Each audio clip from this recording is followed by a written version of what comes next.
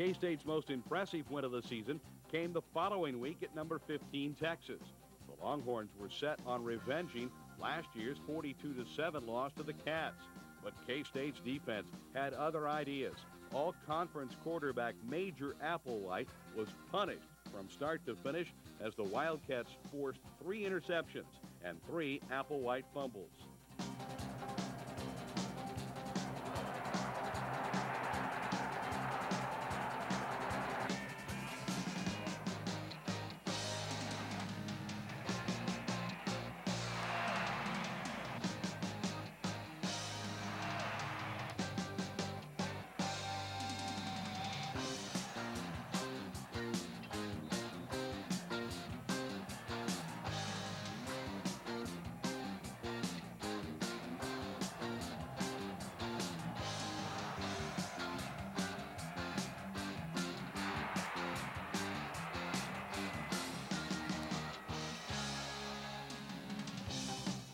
K-State trailed 14-9 midway through the third quarter until David Allen made NCAA history with his 7th punt return for a touchdown.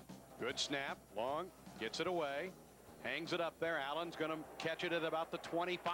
Allen eludes the first Longhorn, gets upfield to the 30, Allen to the 40, has some room to midfield, Allen to the 40, Allen down the sideline to the 30, Allen to the 20, 15, 10, 5, touchdown. Oh, he did it again. Second straight week for David Allen, and for the second straight year, he brings one back against the University of Texas, and Kansas State leads 15-14. Well, actually, I was really surprised that they, even kicked the ball to me. I mean, I didn't know if they were trying to kick it out of bounds or what, but, unfortunately, came to me, and I just took the ball around the right side, and the guys did a great job of killing, making a wall for me, and I was untouched all the way to the end zone.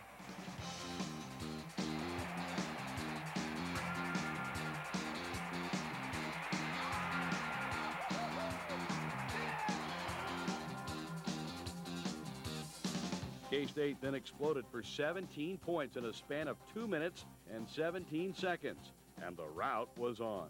Split backs behind Applewhite, wide receiver set left and right. This has been a terrific football game today here in Austin. Applewhite back in the pocket. K-State coming after him, hits him as he throws, picked off. Mark Semino at the 30. Semino down the sidelines, 20, 10, 5, touchdown. Kansas State gets a defensive touchdown on the INT from Mark Semino, and he races it in. It's his first career touchdown with an interception for Semino, and K-State leads by 7, 24-17. Yeah, the coaching staff all week, we wanted to put pressure on Applewhite and make him put the ball in the air, and we knew we had some great defensive backs, and if we started putting pressure on him, that we could make some plays. And we came out the second half, and I'm not even sure how many turnovers we had. We had a ton of turnovers, and and then the play I'll remember forever is the Mark Semino streaking down the sideline and scoring the touchdown. So those plays will last forever. Basically, it was just a pass play, drop back pass, and we had a blitz on, and I had the running back in coverage, but I kind of dropped off, and I wanted to maybe give a little bit of help to our corner, and he threw it just as he was getting hit, and it was right there. I took it and got a good block from Monty Beisel and took it to the end zone. Applewhite, long count. Back in the pocket. Here come the Cats on the blitz. Applewhite gets free. Semino hits him. The ball's loose. A pile up at the 36. Kansas State says they have the football. No signal yet. Yes, there is. Kansas State's got it. Darren Howard comes out of the bottom of the pile, and the Cats force another turnover. That's the 5th of the day on the Longhorns. Ball at the horn, 35, staggered set. Allen the eye back. They turn, hand it off to David, trying to get to the outside. Allen cuts up field. Allen to the 30, cuts back 25, 20. David 15, center steps 10. David stumbling, 5-yard line, dives. Touchdown! Kansas State, what a run! David Allen, 35-yard touchdown run, and Kansas State leads now 31-17 with 7:20 left in the game. K-State rolls over Big 12 South champion Texas for the 2nd year in a row, 35-17.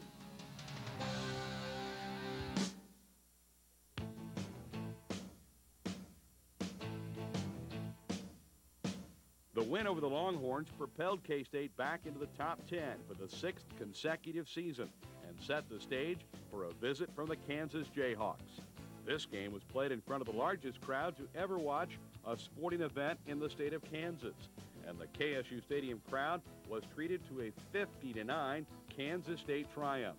The Wildcats scored touchdowns on 6 of their first 7 possessions, as Jonathan Beasley and Quincy Morgan hooked up 5 times for 192 yards and 2 long touchdown passes. Back to throw is Jonathan. Has some time.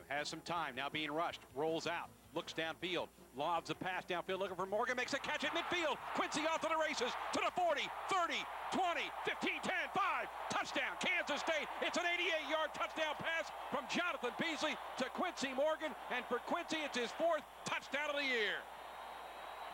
You got to hand that play to the Kansas State offensive line. KU came out with an all-out blitz, a late safety blitz right up the middle. The quarterback, Jonathan Beasley, was flushed, and when he's flushed to his right, he just kept working and working and finally threw the ball downfield, and the KU defender, Quincy Rowe, tried to make the interception. That was the wrong choice, and it ended up being a long K-State touchdown.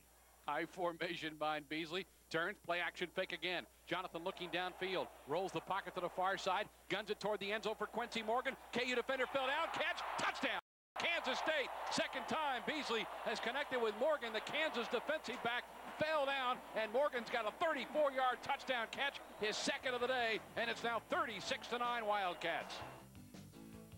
Morgan's 192 receiving yards were a K-State regular season record and fell just short of the all-time mark of 206 set by Darnell McDonald in the 1997 Fiesta Bowl. The win was K-State's 7th straight over the Jayhawks, with K-State outscoring KU 261 to 72 during that run. And I want to just tell you that we are proud of you. You're ambassadors for our state. Every time you go out, you make us proud.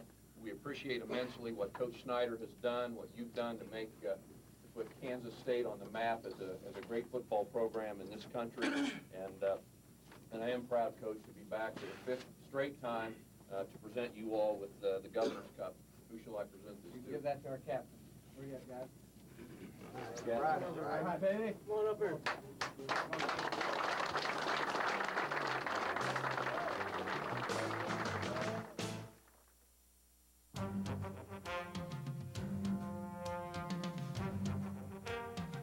Utah State came to town in week 6, and the defense took center stage as the Cats completed non-conference play with another shutout, a 40-0 victory over the Aggies.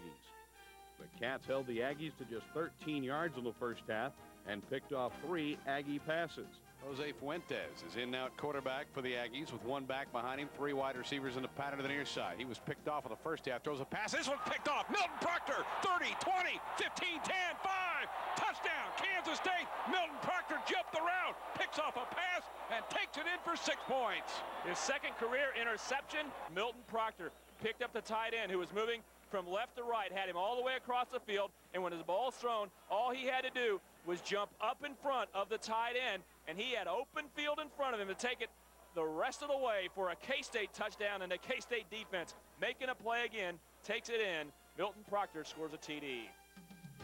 The offense was powered by running back Joe Hall, who flourished in his first career start with a career-high 195 yards and 2 touchdowns. High formation behind Beasley. Runs the pitch to the left side of Joe Hall. Gets a block on the corner to the 10. Flag flies. Hall goes in. Touchdown. But hang on. There is a penalty. Indication. Offside. Penalties decline. Touchdown. High formation behind Beasley. Runs the option play. Makes the pitch to Joe Hall. Gets a block on the corner. Hall up to the 20, 25. Joe Hall cuts back. 30, 35. Hall to the 40. 45-yard line. Hall to midfield to the Utah State 45, and finally pulled down at the 40-yard line of Utah State. The tackle was made by Elijah Bell of the Aggies. Pitch out of the I formation to Joe Hall, 3rd and 2, steps inside 5, touchdown. Joe Hall gets a nice block on a corner from John Lazatich, his 2nd touchdown of the day, and Kansas State now leads 32-0. Joe Hall shows great patience on the option to the left side. He stretches it clear to the sideline, and there's still defenders who are out on the sideline, so he waits for his K-State blockers to push them outside. Then he cuts back up inside and takes it in untouched. K-State improves to 6-0 in the season with a 40-0 victory over Utah State.